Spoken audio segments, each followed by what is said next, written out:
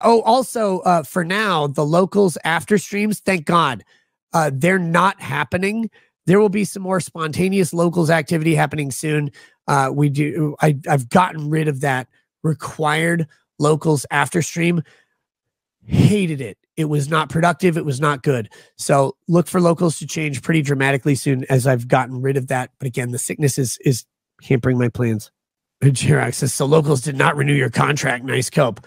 You can think whatever you want about whatever you want. It's I can tell you that everybody's theories about everything are always wrong, so I don't care. But I hated doing the after show. It was locals' idea to do that after show. It has never been productive. It has never done what they've wanted it to do. It has never been fun for me to speak for 3 to 4 hours a night and then let's do another show where I'm supposed to give more content. It's like, but what am I supposed to say after doing 3 to 4 hours of content? Doesn't work. That's not how I built locals, and it's not how locals was going to grow afterwards.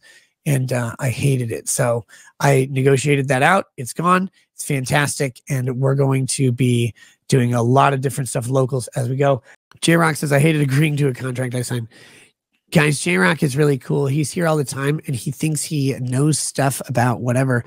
No, I really liked the contract I signed with locals. It was very lucrative for me, and it was a lot of security. But what I found, and I thought, oh yeah, doing a local stream after my Rumble show would be great. What I found very quickly was that I didn't enjoy it. People didn't show up for it in the same way that they would have showed up for a daytime show. I was burned out. I had over-talked on my main show, and I didn't have topics that were following. The only shows that I liked doing were hot tub streams where I was relaxing, but I could just do hot tub streams impromptu on locals and not forced to do them. I would much rather utilize locals in a completely different way than what they had asked me to do. But I didn't know that at the time I signed the contract. It sounded good, and then it didn't work out. So now we've got a whole new arrangement, and it's fantastic. J-Rock says, Nick, we've never found the wonderful content creators you introduced me to. Would you stop whatever this is and be our Nick? J-Rock, have you considered the possibility? Have you considered the possibility that there's a reason I haven't been our Nick lately, and that I've been desperately trying to rework and retool some of the things that sounded good and didn't work out the way I wanted them to for a while? And maybe just give me a few minutes and let's roll with it, brother. Let's roll with it. But I promise you, you don't know what's going on behind the scenes. I promise you that you don't know what's going on in front of the scenes unless I tell you specifically. And I like it that way.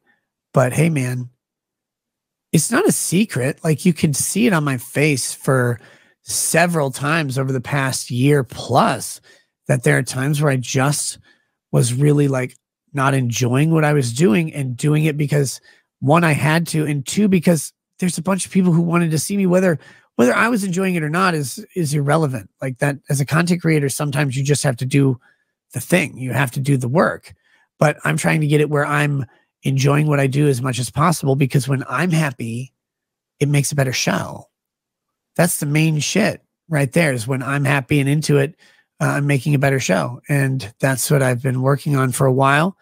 And we've got some movement on that front. So hang out with me. Let's see where it goes. Local streams are coming not after shows. Local streams are coming at different times, maybe with some guests.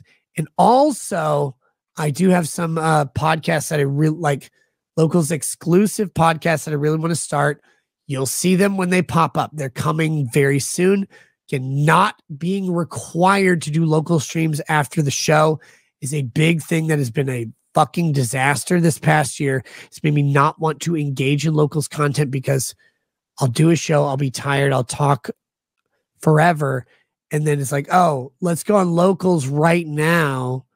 And then if we do locals right now, we'll get some new. No, I won't have new stuff to talk about. I'm fucking exhausted. So that's new. That's going to be a fun thing. And we're going to have some guests. We're going to have some locals, literally locals exclusive podcasts, not just like spontaneous live videos. Working on that. And we'll go ahead and do that very soon.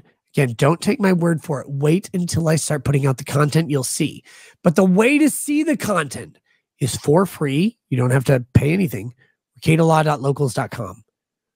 Go follow me there. You'll get announcements every time I do a stream, by the way, because I make a link and a live chat or whatever on Locals, and I send that out by email. You'll get that. It's not like YouTube and whatever where they don't send a notification. These go out by email to you guys, so you can see them when they go out. Really easy way to keep track of what I'm doing, and it's free. That will never cost anything at all. The podcast, once I release them, will be behind the Locals paywall. They'll be for my Locals community, and I hope that people find them valuable enough to engage in. But that, again, don't join until I actually create the thing. You'll see it if you're following me on Locals.